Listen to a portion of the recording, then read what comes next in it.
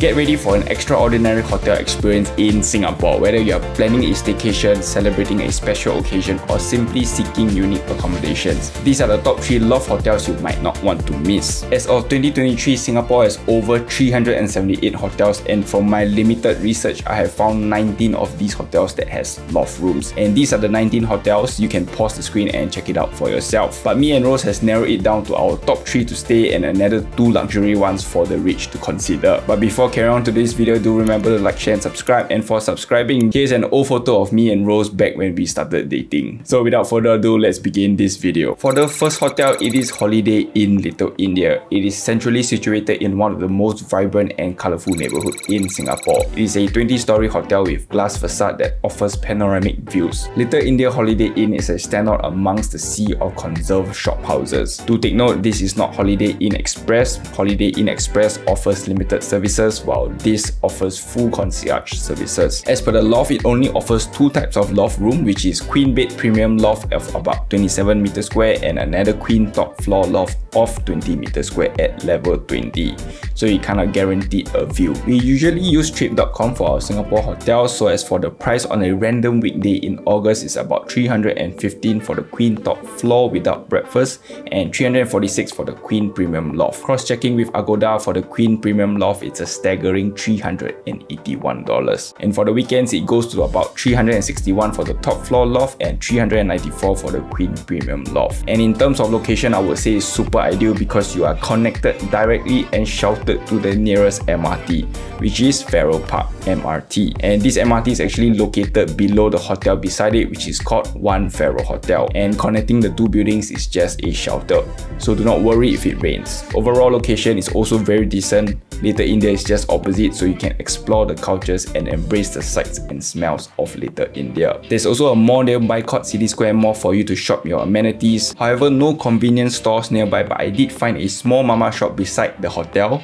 in another hotel called Fortuna Hotel. Next hotel is Studio M, Singapore's first fully loft-inspired designer hotel, and it's unique and modern hotel that has a total of 360 rooms that were designed by an Italian architect. Located in a vibrant Robertson Quay neighbourhood of Singapore, Studio M offers a contemporary urban retreat for business and leisure travellers. Rather popular amongst the younger generations of Singapore, and I myself have stayed there a few years ago. All the rooms are loft style, which is really cool, with a room size of about 22 meters square and a high ceiling of over 3 meters. There are 4 types of rooms: studio loft, premier loft, studio loft with sofa bed, and executive loft. Studio loft being the cheapest and the executive being the most expensive one. Price point of Studio M is rather decent on the weekdays, as it goes from about as low as 177 to a high of 255. While on weekends, the lowest is 188 and of a high of about 396. So definitely you need to double check on a couple different websites before confirming on one, because prices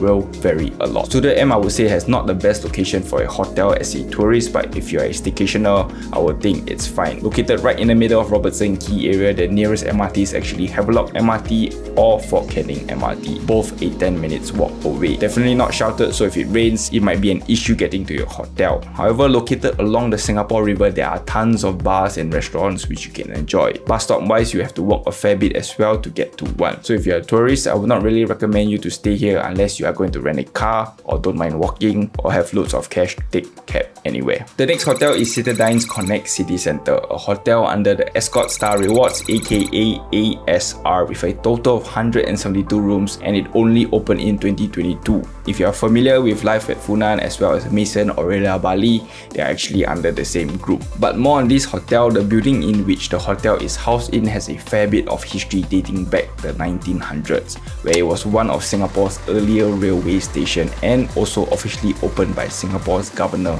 Sir Franklin Gimson in 1949. There are also a couple of loft rooms such as Loft 1, Loft 2, Loft Family, Loft 1 with sofa bed, Loft 2 with sofa bed, and Loft Family with sofa bed. The Loft Family rooms are about 26 meters square, while the rest are 23 meters square. However, all situated on low floors. Main differences between the rooms are just the layout. As for prices, on an average weekday, Loft 1 will cost you about 317 without breakfast.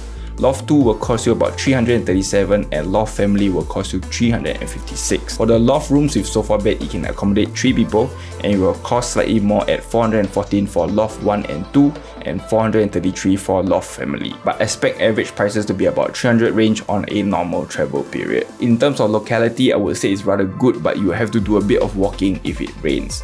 If it doesn't rain, then you are only a 5 minutes walk to Dhoby Ghaut MRT station. Dhoby Ghaut itself also has a really large mall called Plaza Singapura, which you can definitely find anything you will need when traveling. But yes, if it rains, there's actually an underpass linking you directly to Plaza Singapura, which then links you to the MRT easily. So yes, overall location is really great, but the building is situated in a slightly quieter part of Dhoby Ghaut. So these are the 3 hotels you can consider if you want to have a staycation but slightly on a budget.